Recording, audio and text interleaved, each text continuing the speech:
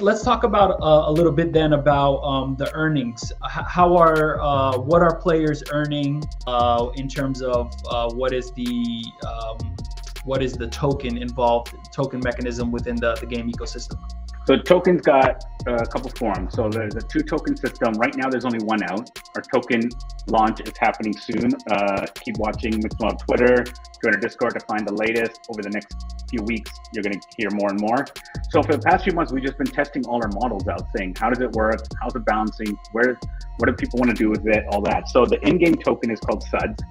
So look at that just like as Roblox or V-Bucks in Fortnite. You buy those, you use those to compete, you use those to enter the arenas, do everything. But now to get the cooler stuff and to cash out, you swap that out for MXM, which is our main token, the Mixmob token. And that is the governance token that allows you to get the referral fees, to stake it, so you're part of the, supporting the gameplay in the turbo arenas. And that one is really cool because it's going to be a true governance token in the sense that, who cares about governance of a DeFi pool, liquidity pool, or something like, hey, I can add this, I want to vote to do this. Ours is, all right, we're running the MXM league. So that's our esports league. So you get governance over this. So it's like, if I watch F1 or NBA, I'd love to have a stake of it and to be able to say something. So in our esports league, if we decide that, hey, we're going to decide that, like right now, it's, let's say, skill to win, right? All the skill play, there's no advantages. If all the people say, hey, we want to pay to win, where if you get a mix spot and it's dope and I want to pay more for power-ups and everything, and just like F1 style, like I'll just pay the most for it. Yeah. Maybe the people just decide that we want to vote for another league that's just for that.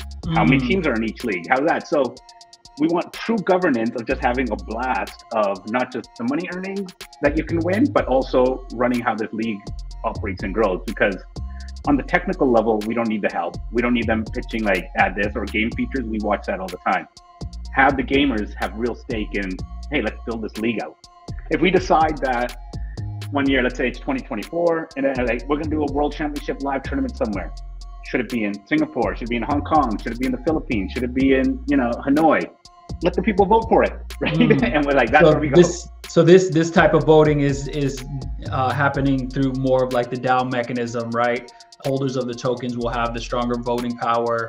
You're going to let the stronger community members or the most active community members and players be the one to decide on these things. That's right.